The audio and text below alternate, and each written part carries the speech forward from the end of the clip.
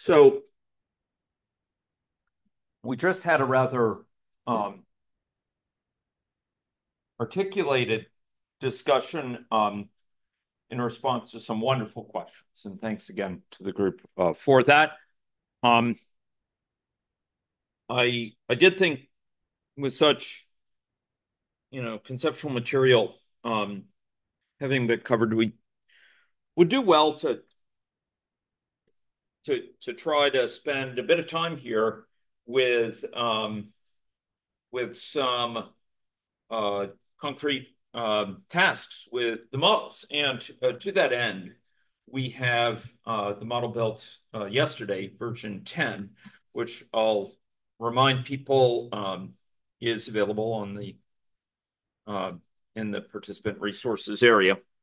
Um, and I'm planning now to leave that model for most of the day, but and start another one. But here, we're going to do one final sort of set of modifications to incorporate uh, some interventions with this model. And I'll use that as a jumping off point for work in a quite different direction involving uh, networks and contagion within models. Okay.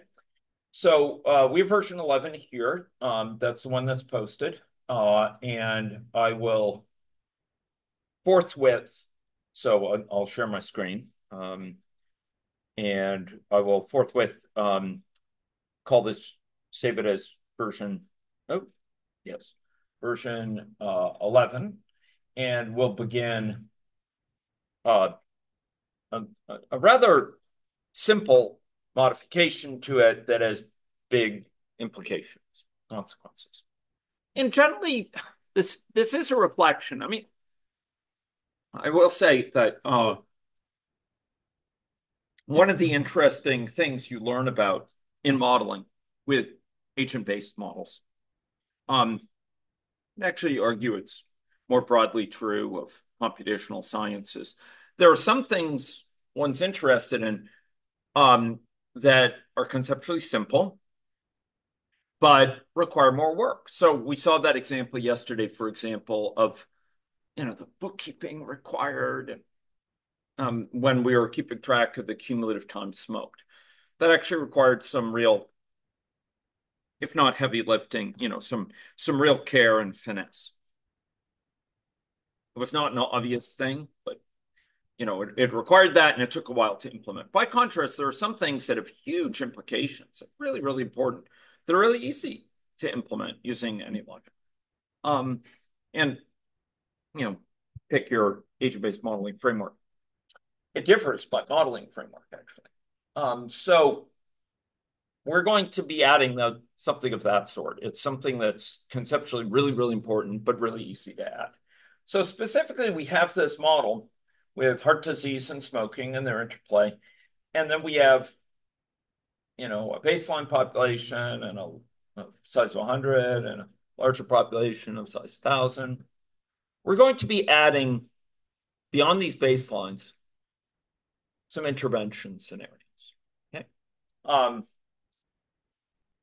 sorry. Can I zoom in?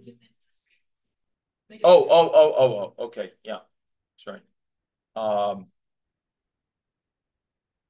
okay. Okay. Yeah, I didn't. I was thinking you were meaning zoom in on this camera, such that it, captured up close my visage, and it's hard to imagine people wanting that terrifying prospect, in the videos. So here we go.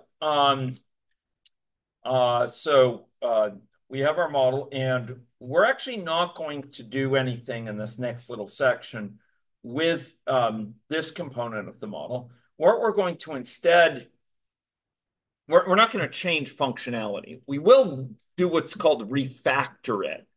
And what that's referring to is we're not going to change the behavior here. But we're going to to do a bit of cleanup work that will make it um cleaner. It will make it more easily modifiable, extensible, able to ask what if questions. So it relates to something that I uttered earlier. Right now, we've hard coded some quantities here, like the cessation rate, the relapse rate, the initiation rate. We've just hard coded them in the model. What I mean by that is we've just written in, a value here, which is a quite unseemly thing to do. It's hard for me to put this together without shuddering because of that. It's sort of contrary to best practices, inappropriate. Um,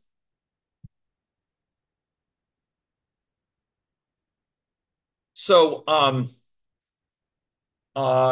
here we're going to refactor these out as parameters where they should rightly be. All clear on the Western Front? Thank you.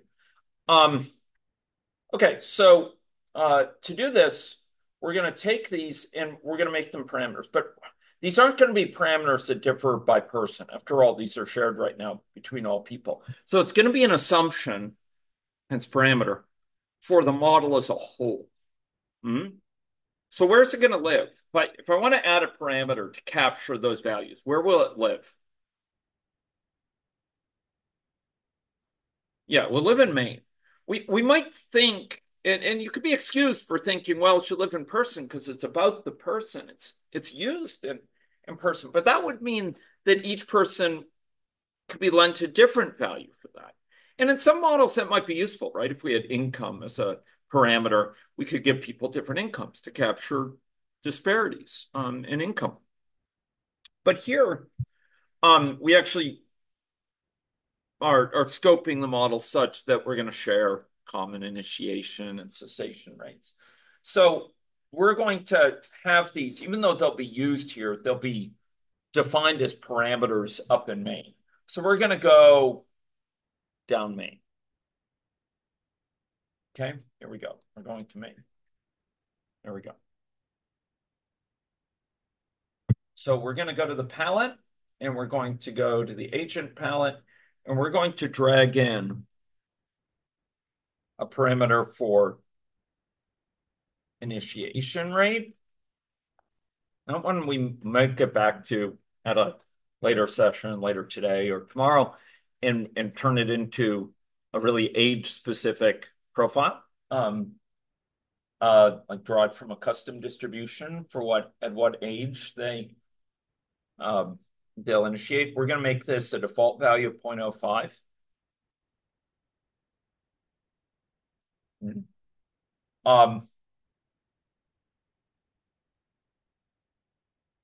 This is going to be a cessation rate. And we're going to make this a value of 4.0 per year, in other words.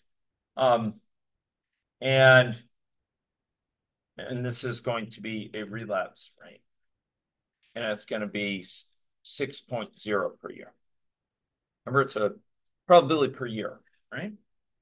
Each of those is going to be used for this, and this respectively. Those three transitions, right?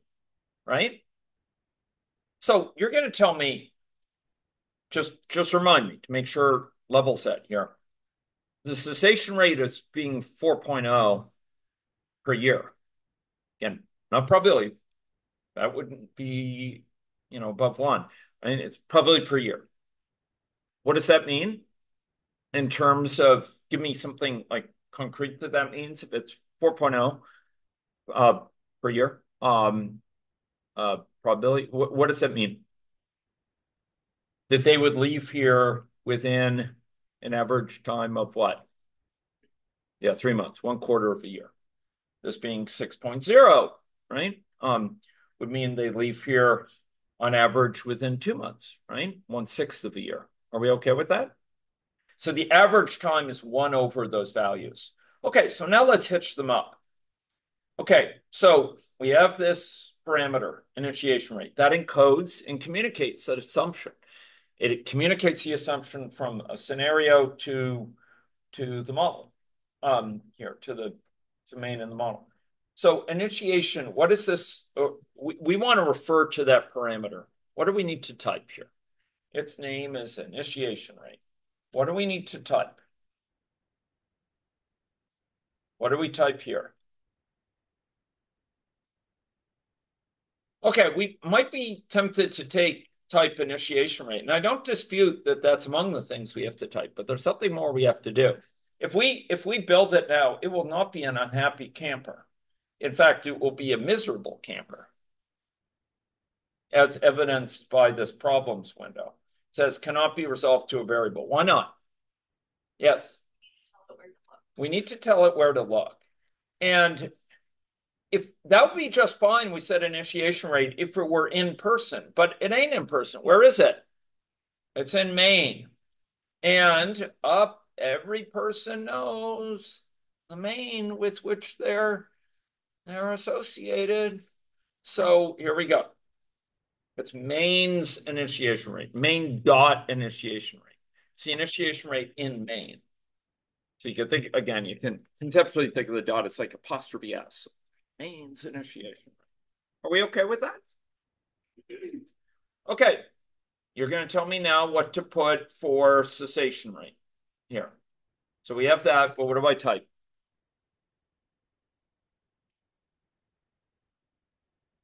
Folks, what do I type? Main dot cessation. And autocomplete is your friend. And what do I type for relapse? Main dot relapse, right? Right. There we go. Happy. Don't put a backslash. Take it from an old man. Okay. Are we okay with this? And because we've added these, so these refer to those parameters. And who's going to set the values for these parameters? We put some defaults here, but who's going to actually dictate that value? Say what value applies. Where is that going to be encoded in this model? Anyone? One of our online guests? One of our local guests? Speak on as in one voice. Where's that going to be encoded? Anyone? In the experiment? It's in the experiment, or I'd prefer to say scenario. Okay. But it is, after all, called with an X.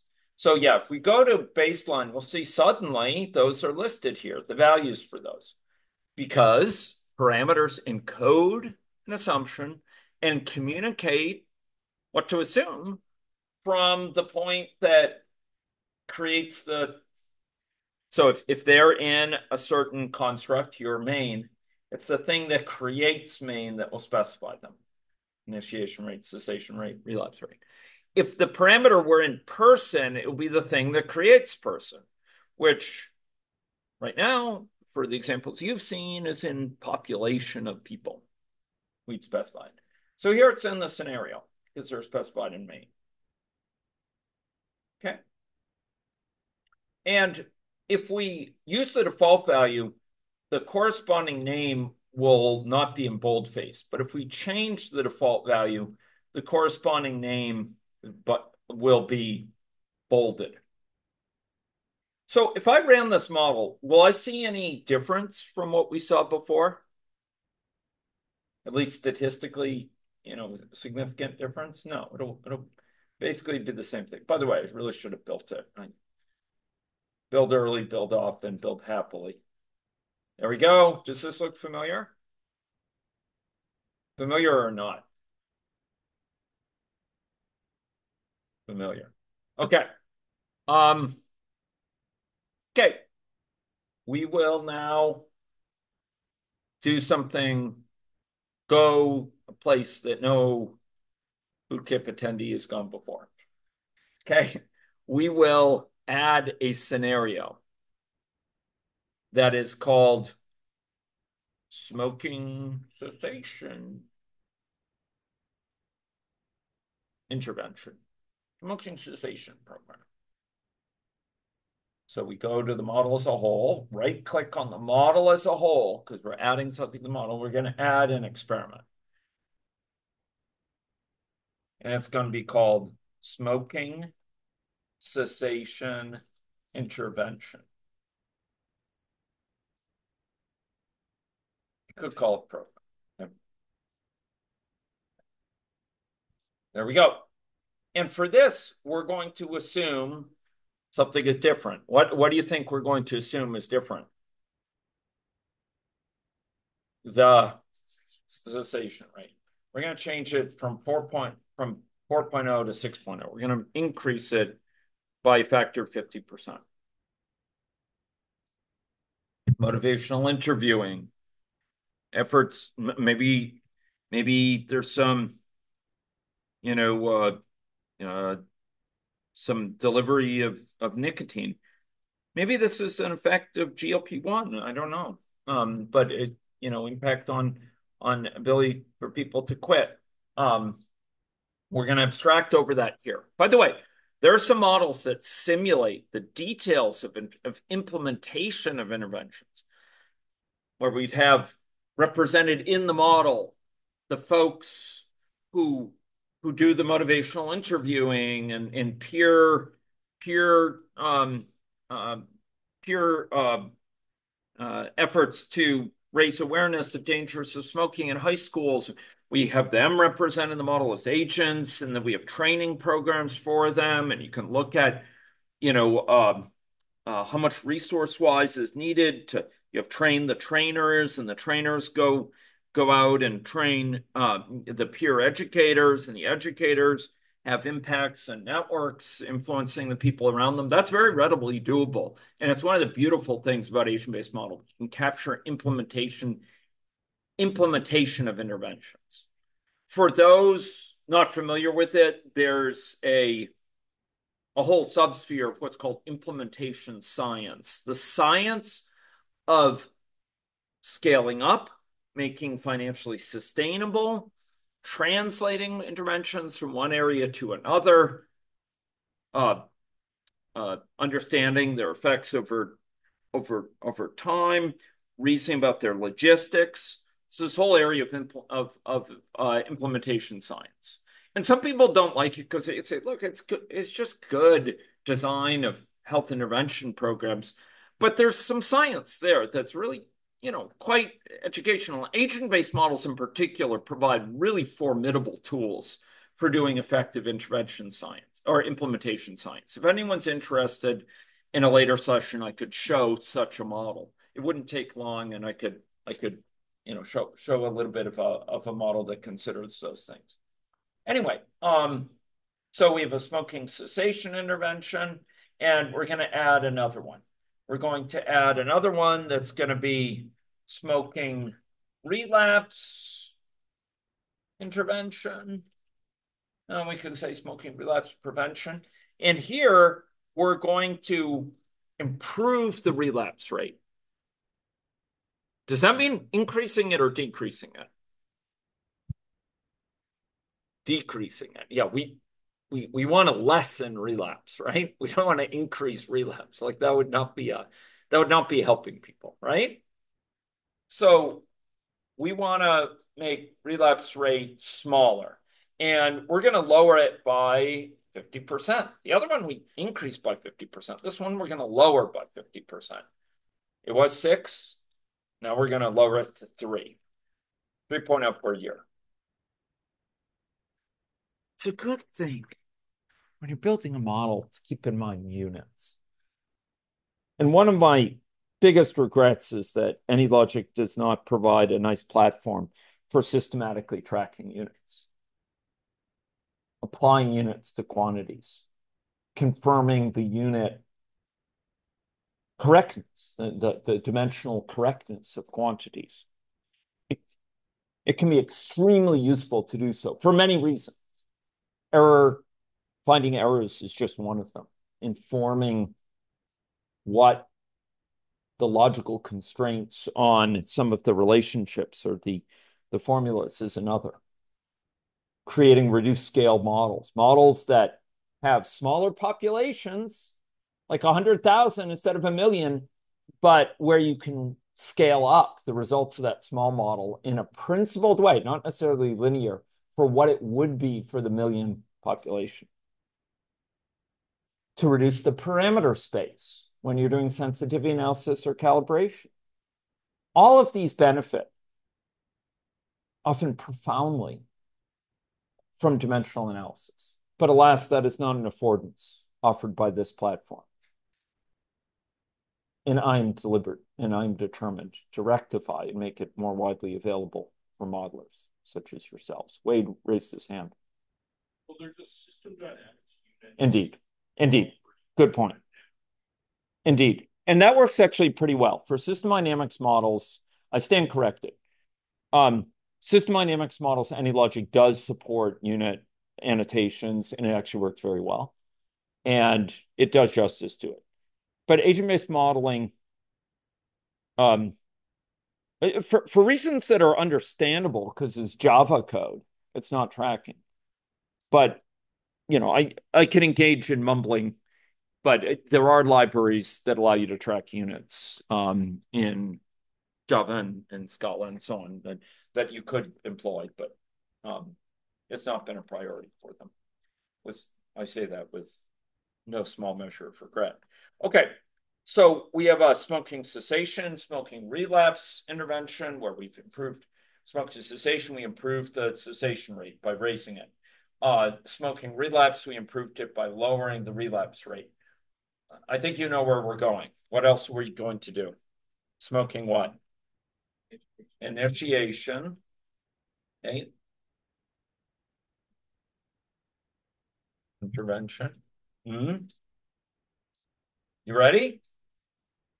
Okay. And there for the smoking initiation intervention, we're going to lower it to 0.025. We're going to halve it, lower it by 50%.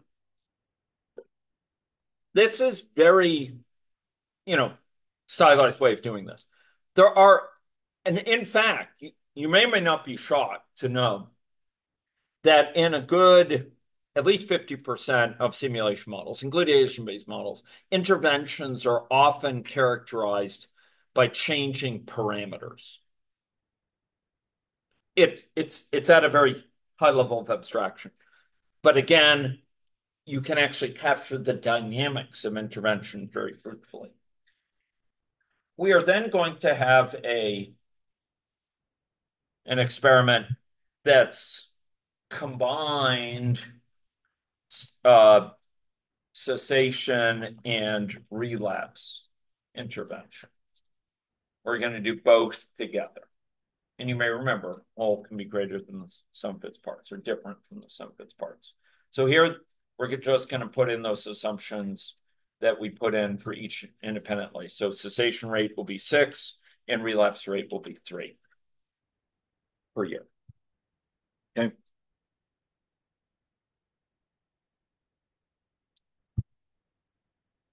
Are we okay with that? Okay, now, if I had my druthers, I'd actually go. We're going to do it. We're going to do it. Okay, we're going to do it one more time here. It's not going to be bad at all. Be real easy like. Okay, we're going to.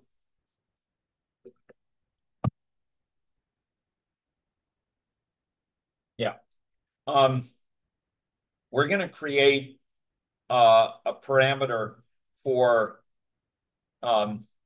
death, the mortality rate with heart disease. Okay, so we're going to go put that as a parameter here. Mortality rate with heart disease. Okay, mortality rate. Let's call it heart disease mortality rate. That's more explanatory. Okay. And we're going to keep the same value. So I'll tell you what it is. It's 0.04 per year. Okay. What does that imply about the average time till they die in that state? So what's that? 25 years indeed. Yeah. Exactly. Okay. And here for this transition, what am I going to type? What am I going to type for that? Yep. Yeah. Main dot hard autocomplete is your friend. Autocomplete matters. I mean, it really can speed up and it can keep your attention on the things that matter the most, make it less burdensome to have really long names that are intention revealing, and uh, generally, uh, you know, very much lower the risk of error. Okay. Okay. Great. And so we're going to add one more intervention here, which is going to be one more intervention, which is going to be um, um, uh, improved. Uh, it's going to be reduced heart disease mortality intervention. Maybe I should remove the reduced because we didn't use that. We didn't say like improved cessation, but I'm going to keep it. Sorry. And we're going to make this half its value, lower by 50%. Okay. Are we okay with that? Do you kind of get that? Do you see what we're doing? We're setting up a set of alternative scenarios that each posit different things about the governing processes in terms of different values, you know, different assumptions about the particulars of those processes, about the cessation rate, about the relapse rate, about the intervention, the initiation rate, or about the risks of dying from cardiovascular disease secondary to heavy heart disease. Mm-hmm. And we want to see the results of these. Do you get the point here? The broad arc of what we're doing? Do, do you appreciate it? Okay, again, do you understand it, I should say. Not do you like, oh yeah, I really like this. Yeah. Although I hope you like it too. Okay. Are we ready to run some of these? With your leave, maybe we acquaint ourselves with with the behavior for the baseline. Just make note of some key statistics. And then we can ask ourselves, this is a really good practice. Before you run each of those, we'll ask, what do we expect? Sort of guess how it might change, and then we'll test our intuitions. So with your leave, might we do this? Hearing no objections, I will proceed. So ladies and gentlemen, start your engines. Okay? So let's run the baseline scenario. And we'll run it at full tilt. This one here. And we'll scroll up. Do you remember these things? Do you remember these? Okay, well, let's note a few things here, if we may. So I'm gonna make some notes here. Okay. So one thing is um uh peak current smokers. You know, it's pretty variable, right? But if we look sort of the average over this time, at its peak, this is the baseline. Um, this is the baseline, Christina. So we're just running the baseline here. And the number of current smokers, you know, sort of comes up and goes down. So I'll put it roughly, it's around 30. I mean, it kind of jiggles around, but you know, if we ran it many, many times, we could see. peak current smokers around 30, and that's around time 30, I don't know, 30. Well, we can say, yeah, it's around time, I don't know, 32 or something like that. Um, okay. Up here, the peak number of people with heart disease is like 22, right? Something like that. Yeah. So peak number of people with heart disease is about 22. Peak um, heart disease is 32. And it's a time sort of 33-ish to like 37-ish or something like that per time. I'm just noting some features here of these graphs. We could, of course, take screenshots of these, and that wouldn't be a bad idea. In fact, I think I'll do this. We get much nicer insights from this by if we had much bigger population. This is kind of spotty. I'm going to take just to speed things up. Um, I don't want to force upon you the close acquaintance of the football brethren, and so I'm going to try to just make a copy of this and see if we can put it into my uh, file here. Okay, here we go. I'm making some nice screenshots, and um, we could ask what's the mean. What is the mean? Oh, look at this. Look at this. Look at this. The mean is given there. Look at that. Can you see that? See or not? See that? The mean of this. So let's take that down. The mean quit histogram of the kind of quit attempts. So mean, here we go.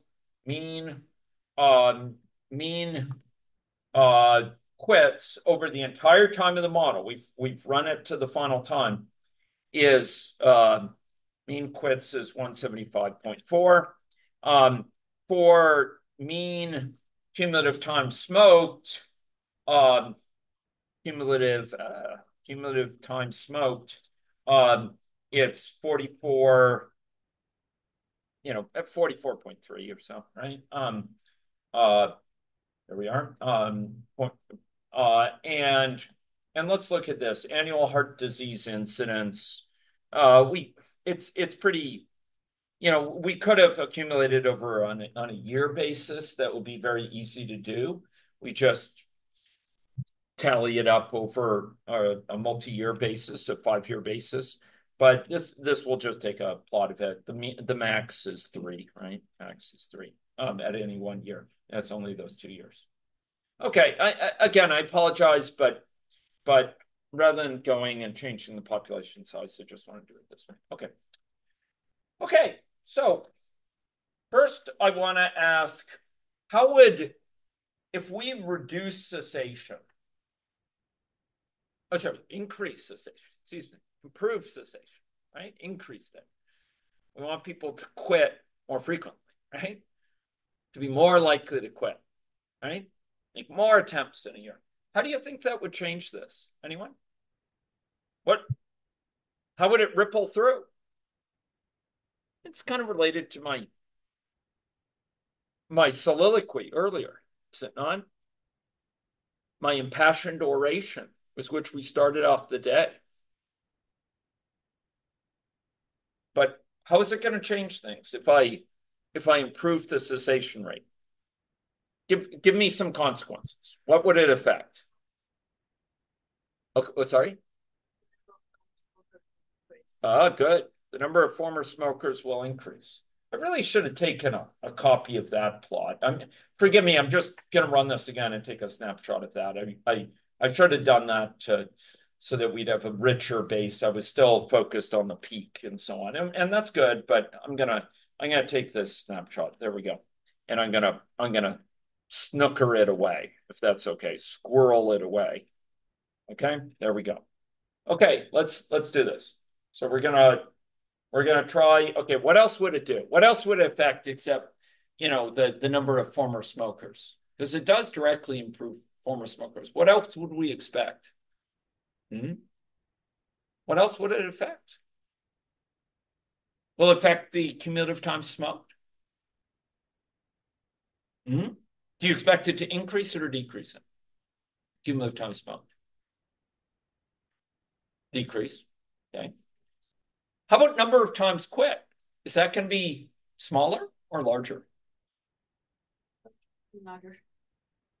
Okay, so there's a story you could tell, either one, right? Why might it be? Give me one reason it could be larger. Yeah. Because the rate of going back to smoking has not changed. Okay. So you're just gonna go into those two roles more frequently. Okay. So yeah, I'm asking why would the number of quit attempts be? So it may be okay. You're increasing the likelihood of quit attempts. So you might think, well, more likely to do it, right? But you're right that they'll often just fall back, right, into that smoking role, and then they'll do it again, a bit like Sisyphus, unfortunately, right, with that rock going up the hill. Yeah, yeah, you know Dante's Inferno and so on. Yeah. Um, so that's one reason. Why might it be lower? Give me a reason it might be lower.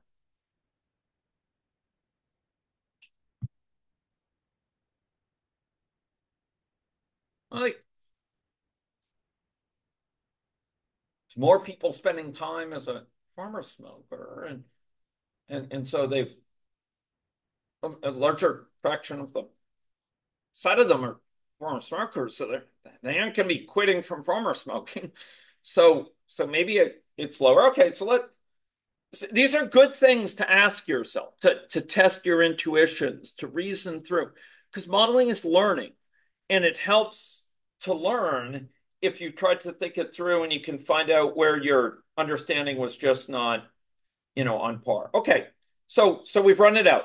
What do we see? Okay, so the number of current smokers, was it increased? Was it decreased compared to what we had before?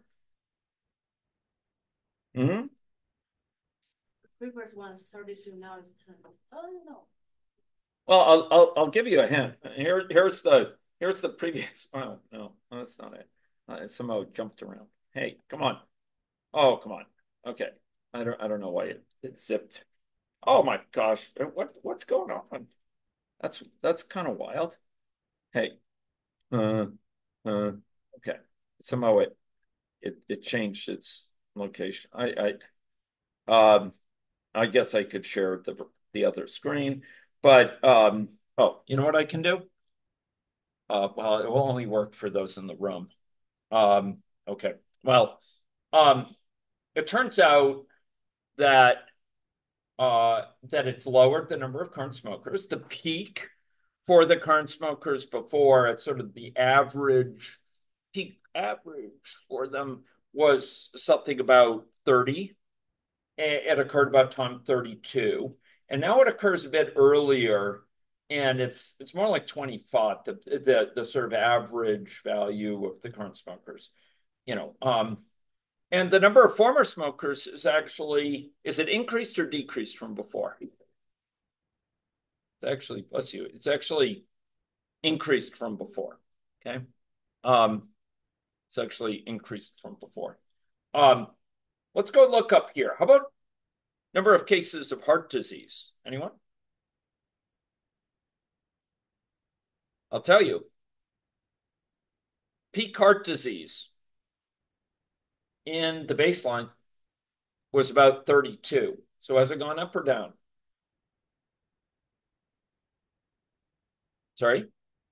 No. Down. Went down from about 32 to actually just about 20, right? That's a pretty big decrease. About 50% decrease, right? A little bit more. Um,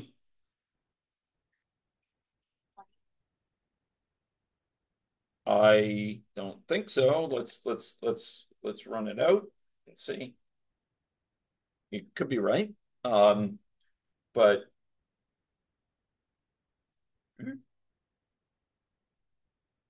two, oh, you're right. It's 22. 22. So yeah, it didn't. Good call. Excellent call. I'll take a picture of that. So I have that squirreled away. I read it as 32, but it's 22. Yep. 22, 20. What is it? 22. It's 22. Yeah. Yeah. Okay. Good. So it decreased it, but not a ton, right? It decreased it from like 22 to 20. And we'd have to look, was that statistically significant? Because they're kind of jiggling around. That one is less jiggly. That one's less like exhibits less statistical variability. Um, okay. Count of quits, higher or lower? No. It used to be 175.4 for the baseline. This is 227.5. So it's actually significantly more. Cumulative time smoked used to be 44.3. Now it's 37. Mm-hmm. Mm-hmm. So we're spending less time smoking. And here, oh, there is 1.4. Yeah, that's some variability. But probably it looks a bit lower to me compared to the graph I have, but it's a bit hard to see. Okay, so we see some change, right? Right? Okay, let's do relapse intervention. What do you think this is going to do? If we lower the risk of relapse, what do you think it's going to do compared to the baseline? Mm-hmm. Lower relapse.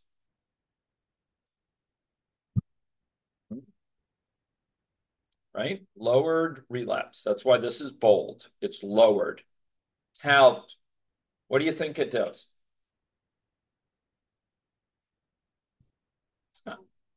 Sorry. So the number of former smokers at its peak was around sort of the average, sort of smooth it out. It was peak around 20. Now it's like at its peak, the average sort of, if you smooth it, it's kind of like 25, 26 or something like that there. And it reached its peak before. I'm kind of looking at it. I have a picture of it. It reached its peak around 25 to 30, which is kind of similar here. Maybe it's a bit earlier. Okay, how about number of people with heart disease? Looks a bit lower, actually. Looks a bit lower. It's not a sustained peak of 22 or what have you. Or okay, kind of quits. What do you expect to be higher or lower? Well, it was 175. Now it's 145.9. Cumulative time smoked was 44.3, and now it's 36, right? And here's our heart disease incidence. Well, we'd have to do a statistical test on that. That's really, really variable. Okay. How about smoking initiation? What if I lower that by 50%? How do you expect that to affect things? Will it affect how much time people spend smoking cumulatively?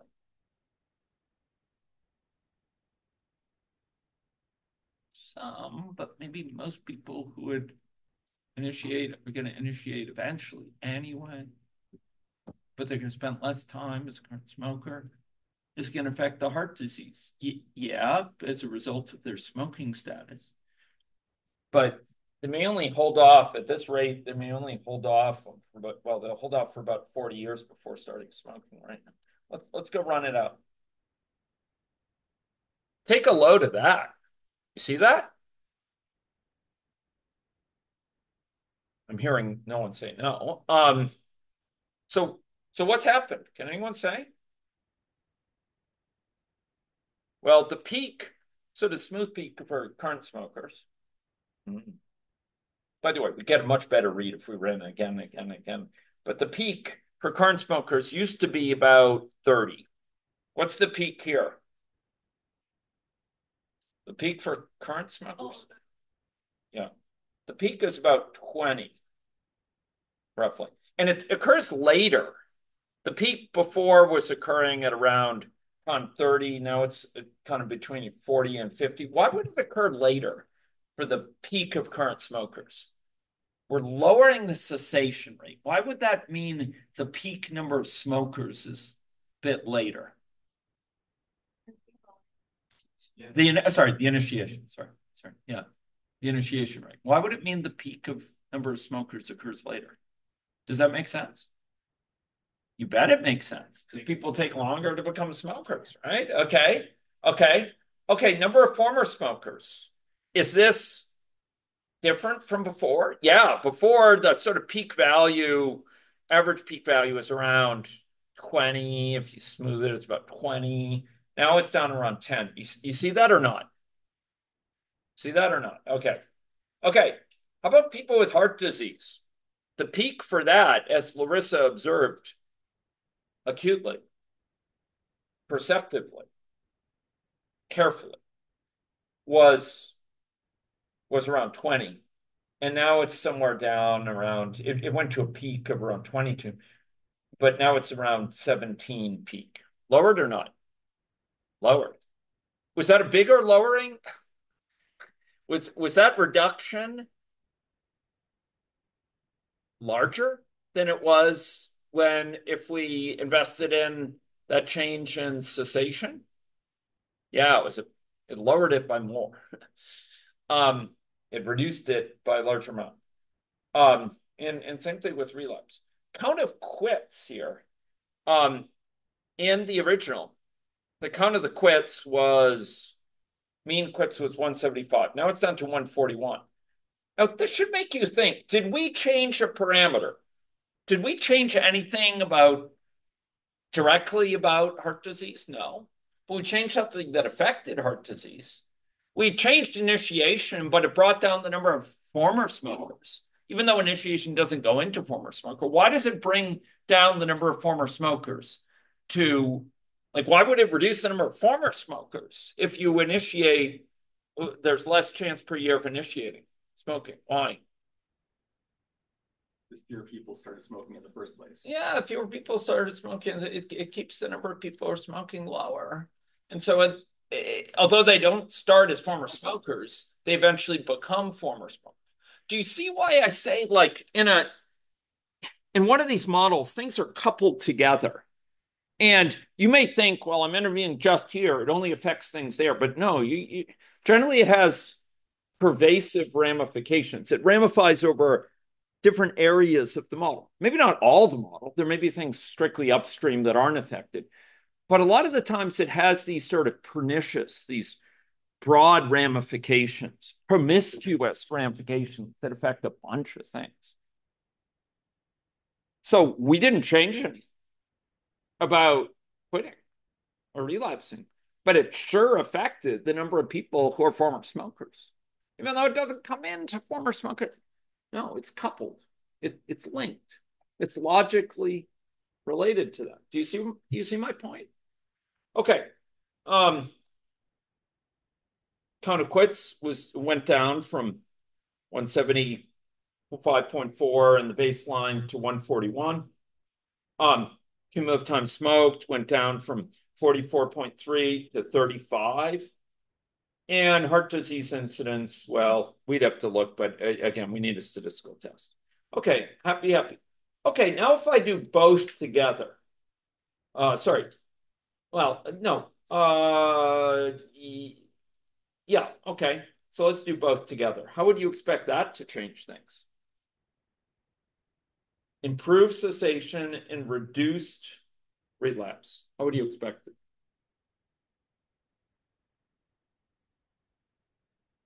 What do you think that will give?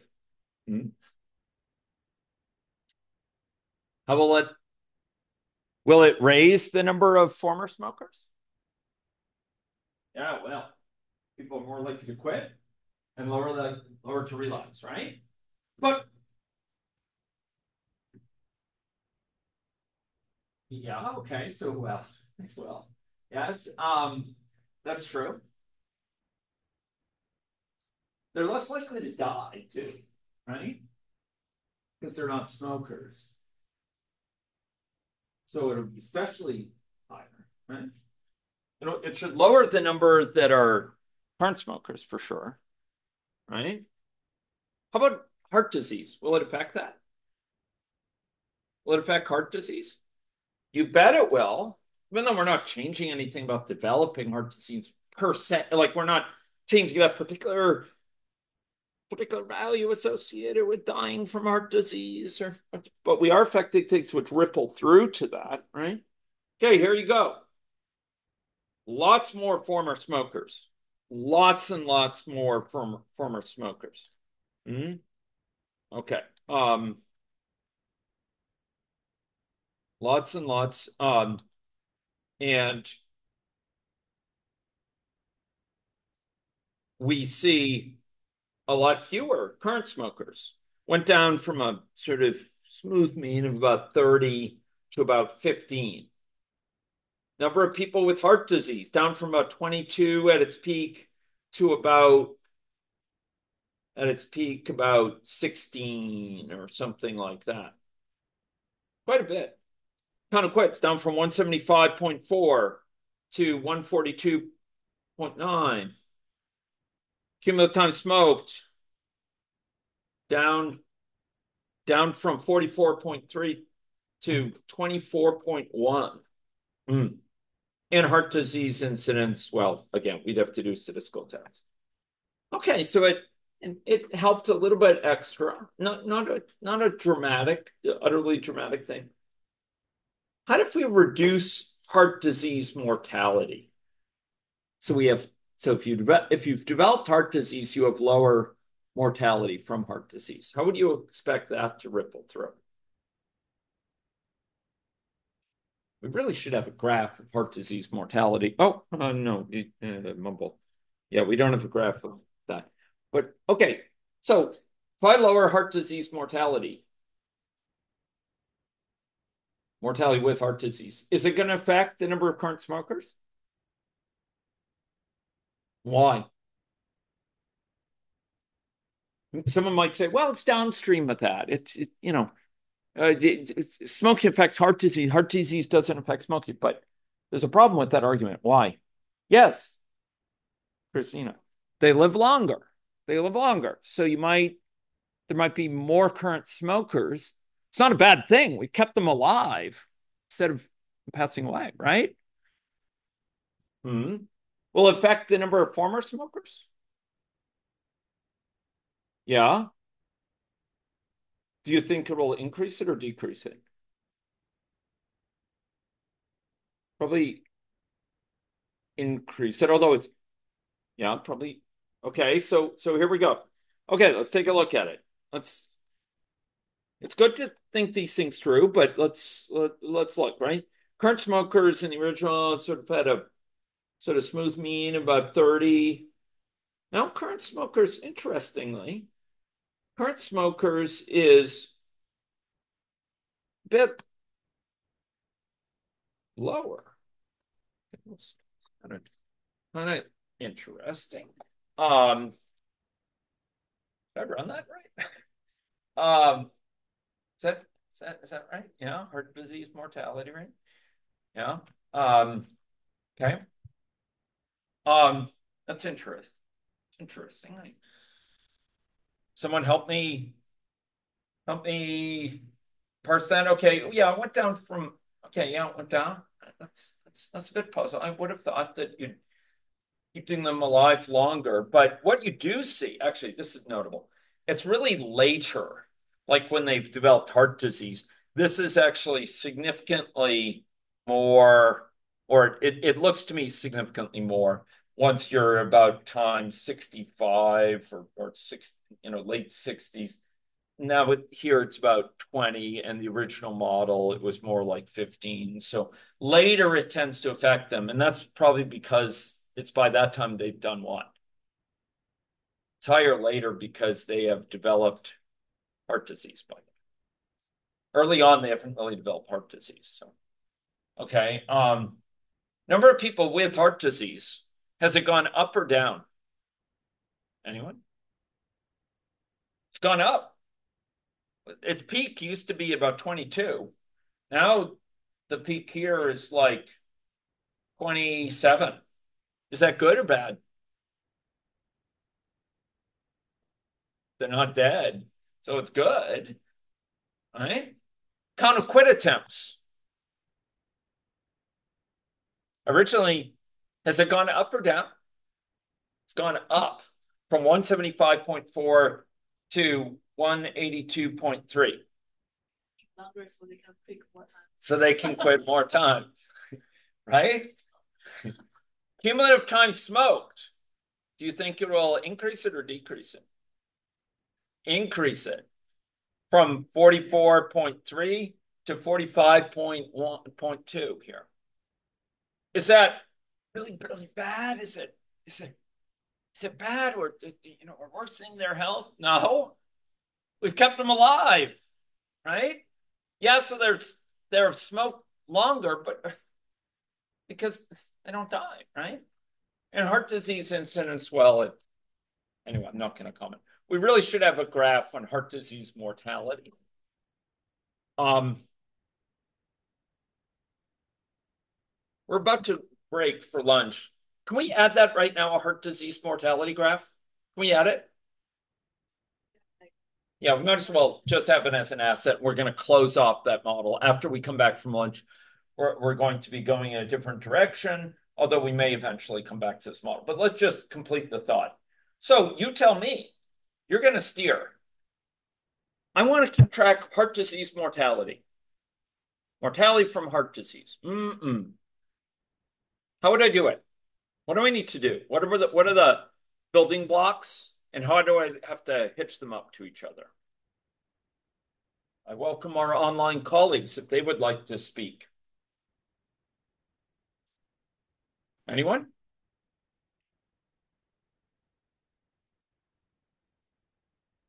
Anyone? What do we need to do? We want to record the number of people who died from heart disease. What's one thing we need? Okay, let someone who's more beginner with these models, earlier in their learning journey. What's one thing we need?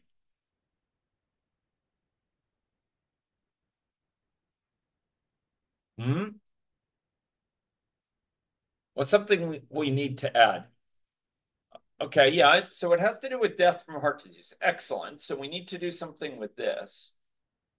But what do we need to do?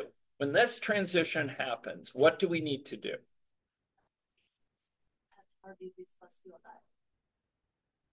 Oh, okay, but we want to record the number of people who go across this transition cumulatively. So what are we going to do? Just like we recorded the number of people number of times they quit. So what do we need? We want to have a running tally of how many people have died thus far over the entire model from heart disease. What do we need? A variable, because it's going to what? It's going to change. One might say, and be excused for saying it, that a job of a variable is to do what over time? To vary. And that's a very good comment. Okay. So I'm going to say count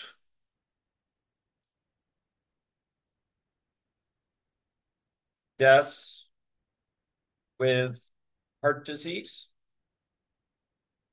Are we okay with that? Okay, now you notice I'm hedging my bets because people with heart disease can die of other conditions. And really, I should have two transitions, probably one from natural causes and one for heart disease attributed death from there, and they'd be competing with each other. But I haven't done it yet. It's just okay. What's its initial value going to be? First, what type is it going to be?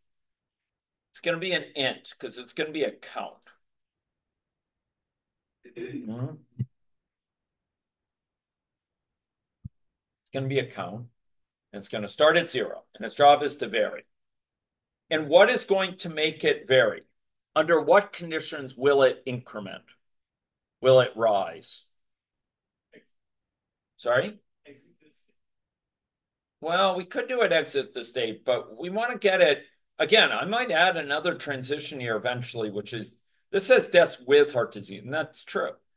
But in the future, we could have deaths from heart disease and deaths from natural causes in this heart disease state and understand this attributable, the amount attributed to it. Okay, so what do I have to do? I'm going to do it associated with this. What do I do and where do I do it? Yes. Sorry? Quite right. The count should be in main. I'm sorry. What am I? I was thinking count quits, but that's crazy. It's not count. What am I doing? What am I doing? Thank you. Thank you. Thank you. Okay, that should be in main. Why should it be in main? Singular person can only count themselves once. The singular person can only count them. I was looking at that other variable. I thought, oh, it'll be just like that, count of this. But no, no, no. It has to live in main because it's counting up across the population. Very important point. I am so grateful for having this pointed out. And when you die, we are deleting the agent, so the information for this. Correct. Yes, that information would be lost. So it would be pointless, right? Or recording that, except if we squirreled it away immediately. Okay, so what do we need to do there? So it lives in Maine. All right? It lives in Maine. Starting value is 0. And what do we need to do? That was like a giant lapse, man. Okay, what do we need to do here? What do we need to do? Speak on. We have to increment it. So what do I have to type? You tell me. What do I have to type? Main dot, because it lives in Maine. It's mains, right? Main dot count deaths with heart disease. And what do I have to do to it? Yeah, plus equals 1. Okay. You get to choose. Happy, happy. Clear enough? Less obscure, maybe? Maybe. Plus equals is maybe not everyday notation, but maybe less obscure. We could do plus plus. We could do plus equals 1. You could say count equals that plus 1. It would be a bit wordy. But we could do it that way. Are we okay with that? Okay, and now, so we do this.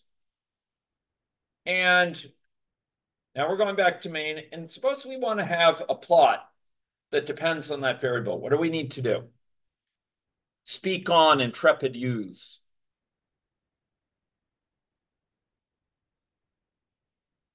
What do we need to add? We need to add a plot. And what sort of plot?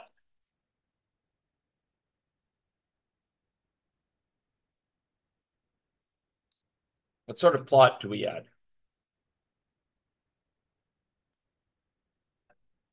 A time plot.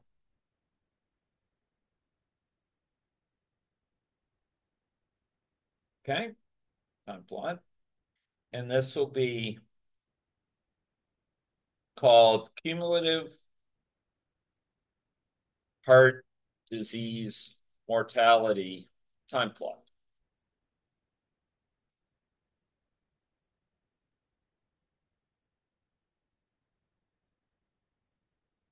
This is it a value or a data set? It's a value. You can have a data set. We actually had a data set which records things over time, but this is a value, and it's going to be called cumulative heart. I'll call it cumulative deaths from with heart disease. We have to be careful because it's actually not separated out to be from heart disease. We could have two transitions. One could be from heart disease. The other could be, other causes, right? Okay. And what's its value going to be? You tell me. What's its value? What value is it plotting out? Count.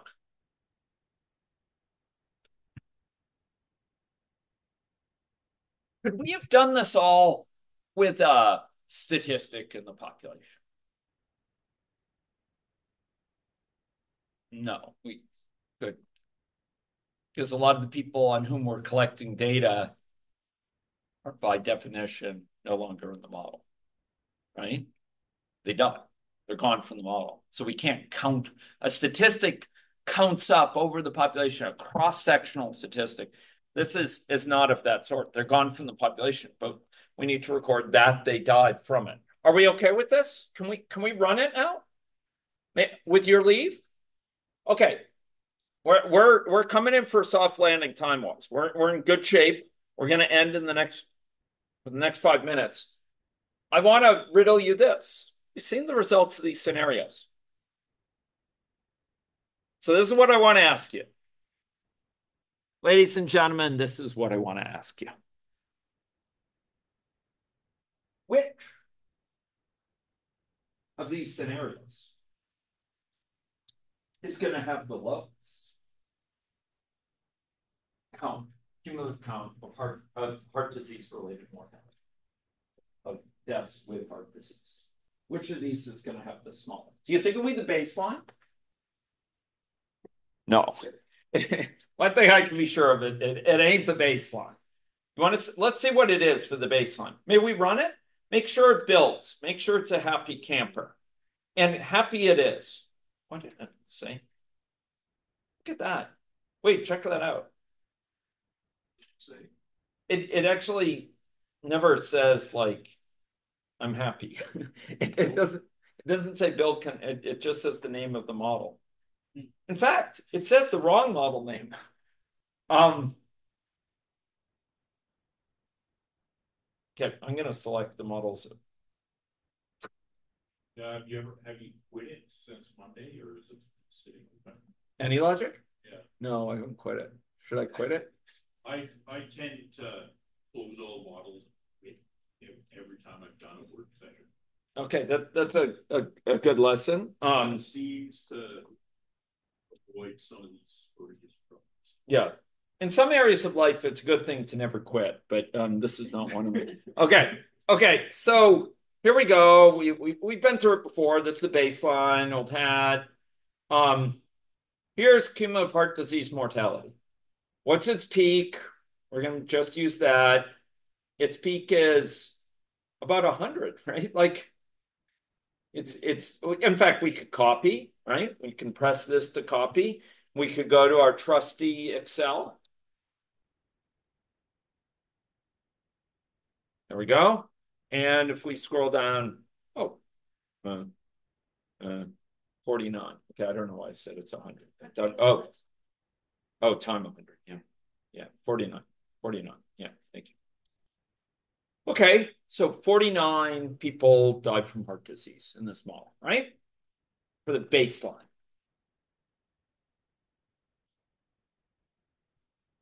What do you think it is for, well, look, we can combine both, right? We know that's likely to be fewer people dying from heart disease than either just cessation or just relapse. How much do you think this reduces it? Anyone? It's a hard thing to reason through in your head. Our wetware is just not very good at reasoning through complex systems and complex systems. So let's use a computer for what it's good for. Doing lots of dumb things again and again. So now it's been reduced to about 45 over that time. Bit lower.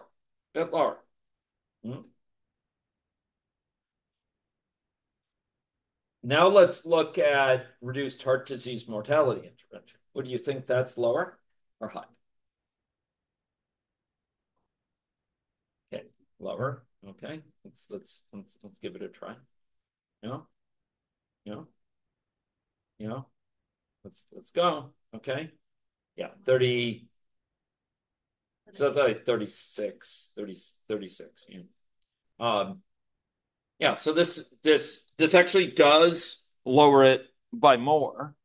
It does help to help their smoking behaviors, which is a major risk factor in developing heart disease, but it doesn't help as much in this case in terms of mortality consequences of smoking as a 50% reduction in in the particular mortality for people, which is very aggressive, extremely aggressive, right? Mind you, and often much harder to get. Anyway, we've looked at some what if scenarios. We added a new measure, and I think we'll now take a well-deserved lunch and be back in an hour. Are we good with that? Thank you very much for your attention. And after lunch, we will go in a very different direction with networks. Okay. Thank you, everyone. Yeah. I'm going to disconnect from the, once again, from remote participants. We're going to close Zoom so it starts recording the videos. And I will press myself to the task as soon as those are produced of posting them to YouTube. Okay. Thank you very much, folks. See you in an hour.